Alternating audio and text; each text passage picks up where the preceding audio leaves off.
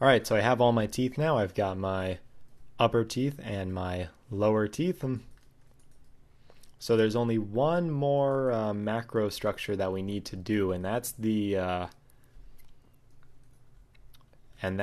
proboscis that's going to be coming out of it. And for that, we're going to be mainly relying on this chameleon tongue as our reference, with a little bit of this wasp stinger at the end of it.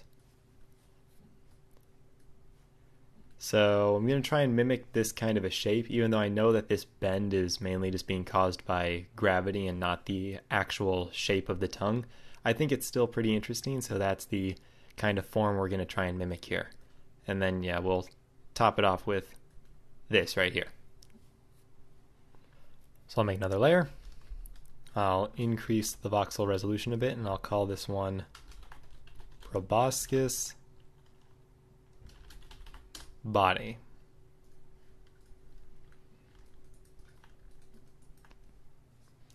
And there's a couple ways we can do this. I'm just going to do it with curves. So once again, I'm going to clear all those curves. Make sure you turn off transform curve, because otherwise you won't be able to draw your curves normally. So I'm going to start out here at the very end. And then looking at it from the side,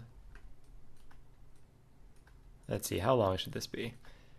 It would probably go up to the length of the body. So how long is that though? Well, believe it or not, 3D-Coat actually provides a tool for this. It's called the Measure tool in your Adjustments tab. So if I go on Measure, I just click and drag, so it'd probably go back about that far into the body. So we're looking at about 207 millimeters.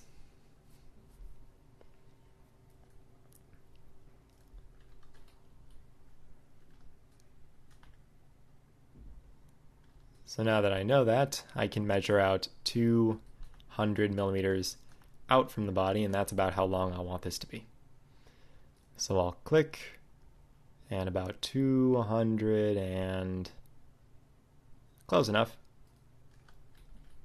All right, so that is about how long we want it to be, maybe a little bit longer. So I'll go back to my curves tool.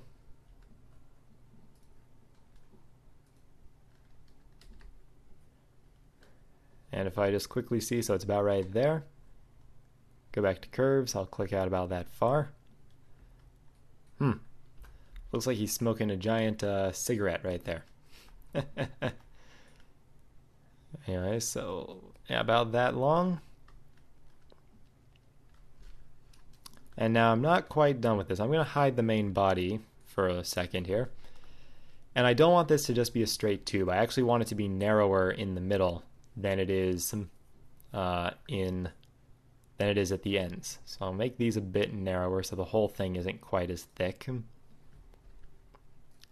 then keeping in mind this right here, I'm going to cut it off about there, grab this point, move this one down a little bit, and then you see how this isn't really a sharp angle, it's just a smooth curve, hence the name.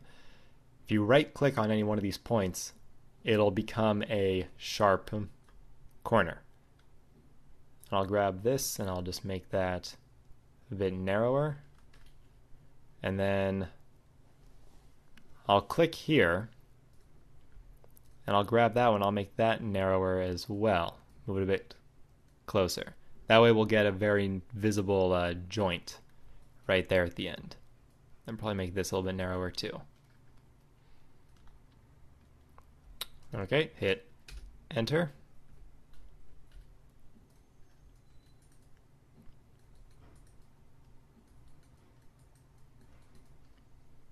Excellent, that's coming along pretty nicely.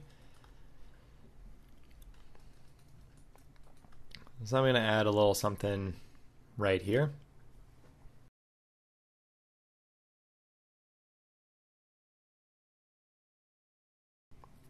Okay. And now I'm going to make the proboscis point. And that's going to be this stinger that we have here. And the reason why I'm going to let this extend further out than what should be capable for this body is that this is actually going to fold in on the curve here.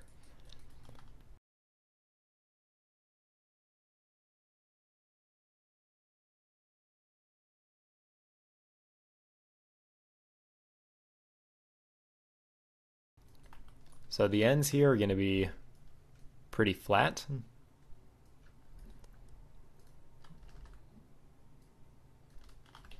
That can be a little tricky to do.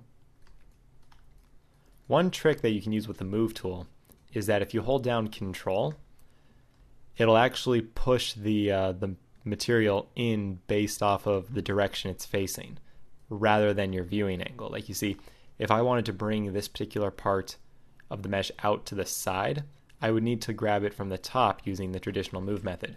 But if I hold down Control and drag, then you see it actually pushes away from whatever direction the surface is facing. So this is actually really good for getting this to be flat on the sides.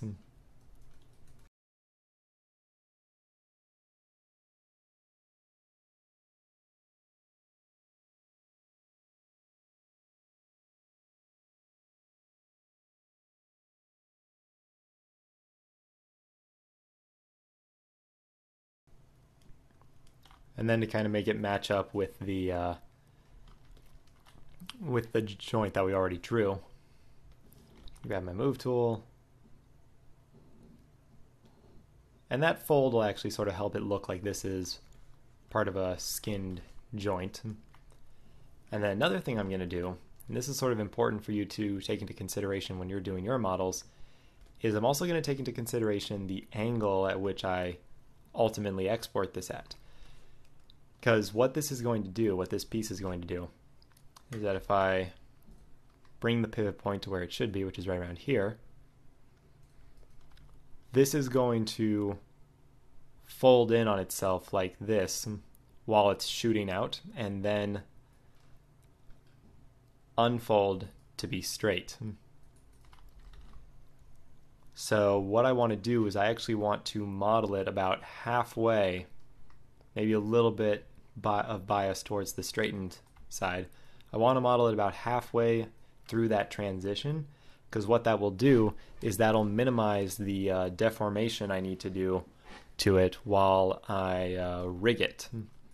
Because if I export it like this, then when I fold it to its closed position, then this joint is going to look very heavily deformed.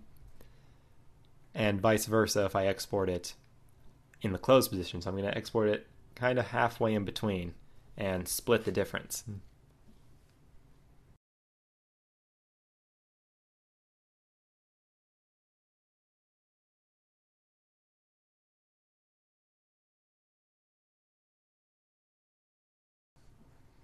And with that, just about all the macro structures of this creature are finished, so we can start moving on to the detail pass.